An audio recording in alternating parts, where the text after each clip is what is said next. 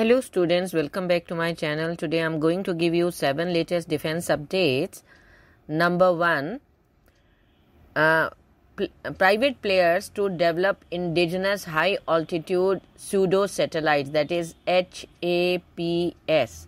The Indian Air Force is taking strides towards enhancing its surveillance capabilities with the issuance of an expression of interest for the indigenous design, development and manufacturing of high-altitude pseudo-satellites. The need for an innovative solution arises from the absence of technology capable of providing extended and continuous surveillance over an area.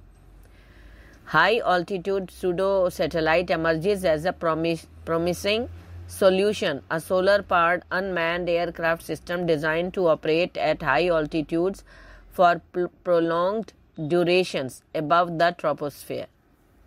Next, HAL considers future vertical lift program post commencement of IMRH development. Officials from HAL have confirmed their consideration of the future vertical lift program under Project Lakshya. This development comes after the commencement of work on the 13-ton Indian multi-role helicopter, which is being developed to meet the requirements of both the Indian Air Force and Indian Army. These requirements include replacing nearly 400 aging Russian supplied Mi-17I medium-class helicopters over the next 2 decades. Next, progress towards procuring light armored multi-purpose vehicles LAMV gets bids from 4 companies. Indian Army's quest for light-armed multi-purpose vehicles is gaining momentum, with the Defence Acquisition Council granting acceptance of necessity for the procurement of 800 LAMVs. This acquisition is intended for the mechanized infantry and armed corps, following a request for information issued by the Indian Army.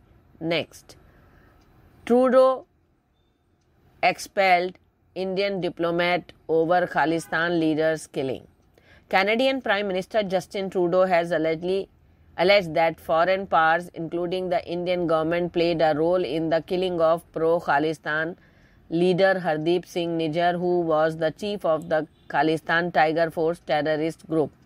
Trudeau's claim came after Nijjar was fatally shot outside a Gurdwara's parking lot in Surrey, British Columbia on June 18th. Nijjar, a Canadian citizen with roots in Punjab's Bharsinghpur village, served as the president of Surrey's Guru Nanak Sikh Gurdwara.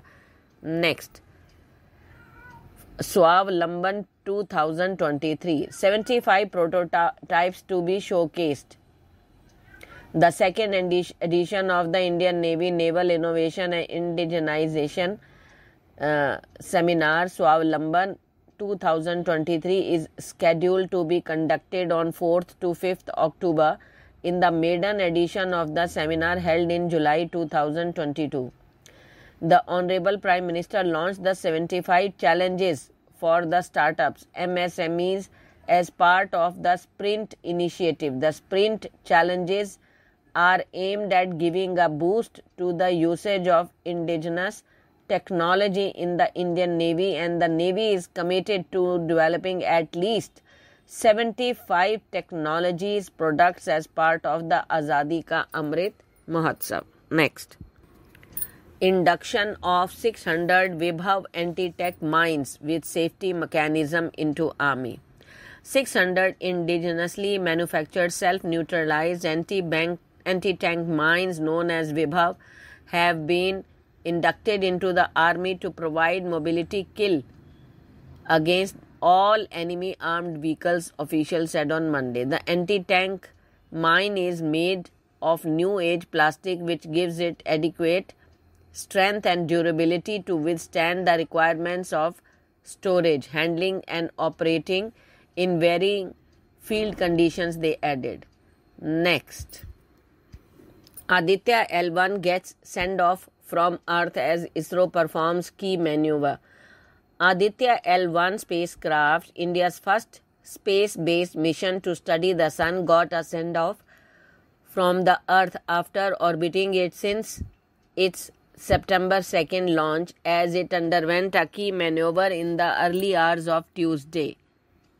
The Trans-Lagrangian Point 1 insertion maneuver marks the beginning of the spacecraft about 110-day trajectory to the destination around the L1 Lagrange point, a balanced gravitational location between the Earth and the Sun. Thank you.